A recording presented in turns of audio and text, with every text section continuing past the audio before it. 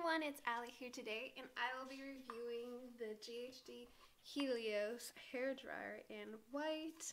Also, just noting this is not sponsored. I wish it was.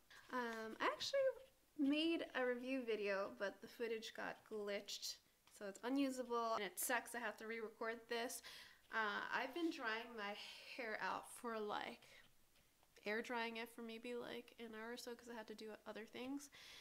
It's still wet. My hair is really thick, and I timed it in the other video how long that it took to dry with this hair dryer, and it took about 7 minutes max, so that's not bad at all. And let's talk about the price of this first. I know GHD hair dryers are probably one of the most expensive out of all hair dryers, and I'm gonna tell you, I have always had like hair dryers that were already purchased. Like my parents would get, when I was living with my parents, they got like a cheap one. I think it was like either Revlon or Conair, something like that. And then when I lived in the UK, I think I got, I think it was called Tony and something. I got a really inexpensive one. I think it was like about 20 pounds, 15 to 20 pounds. And this one, in the US, I know this costs a lot more, and I was really surprised considering that I live in Norway now and I thought this would be more expensive. So this was 20% off on Blivaker.no, and they're not sponsoring me. I wish they would be sponsoring me, but I guess I'm not good enough. Anyway, it was 20% off, and I got it at 1,512 kroner, which is about 151 USD, give or take.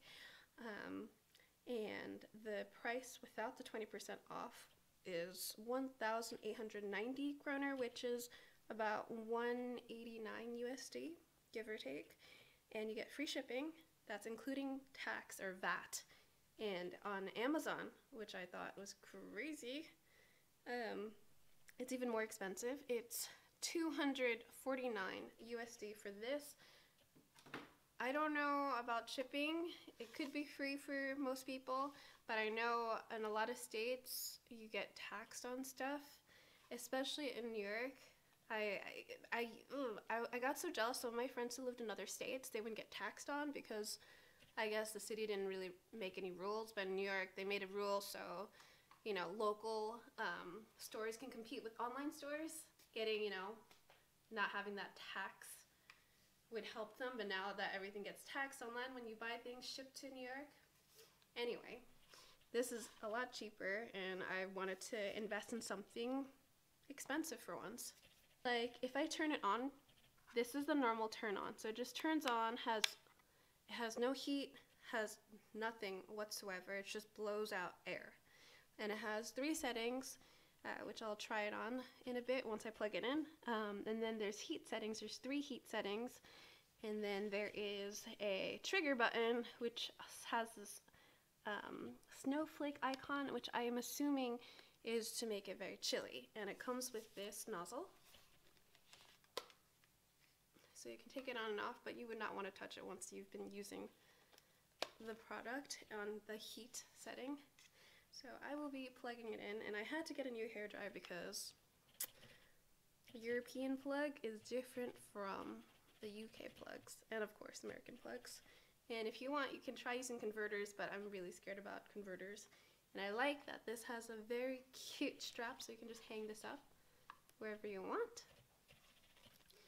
And we will give it a go. Just mentioned, I really like the material that it's made out of. It's very light for me compared to other hair dryers, and I really like the plastic. Whatever this plastic is made of, it feels really sturdy. Feels like it's gonna last me for quite a while, and obviously I love the way it's designed. Love it. I'm gonna test out each button for you. So this. Just normal air.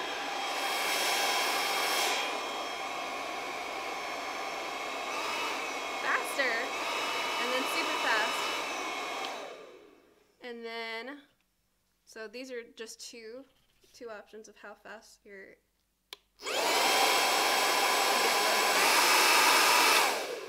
no heat, no nothing. It's just blowing wind. We're gonna add on.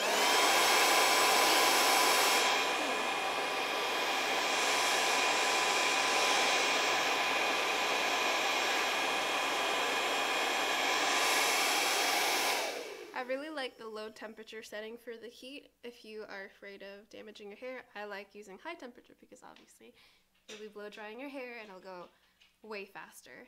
And then I will test out this trigger button right now.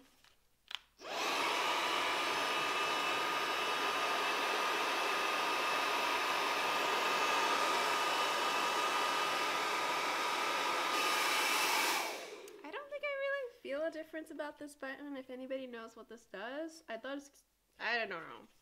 You would make it colder. I have no clue. But that button is there. I will now blow dry my hair. Alright, before we start that, I'm going to time it. And just keep in mind my hair has been air drying for a bit, so it's not completely wet.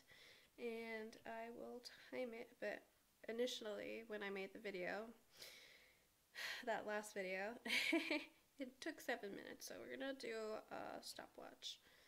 So I have it here. I will press the button once we get everything done, and I'll be using this GHD size 3 ceramic brush. This I think costs about, let me see, I don't remember. It was 20, I think it was like 20% off as well. This cost 207 kroner, which is 20 USD, give or take.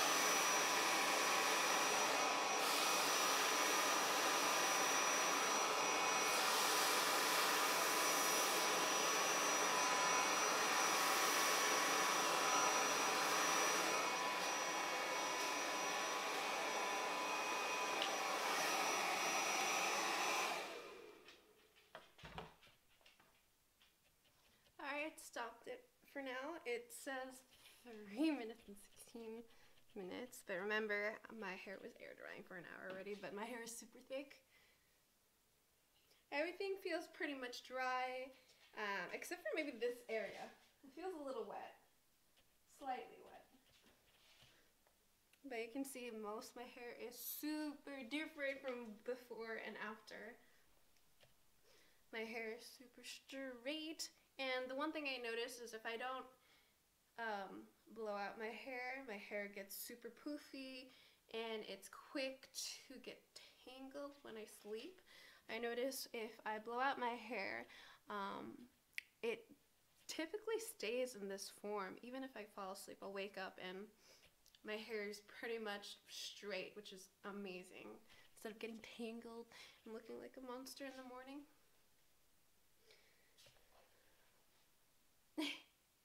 Anyway, I really recommend getting this if you are able to save for one, or if you are looking for a new hair dryer.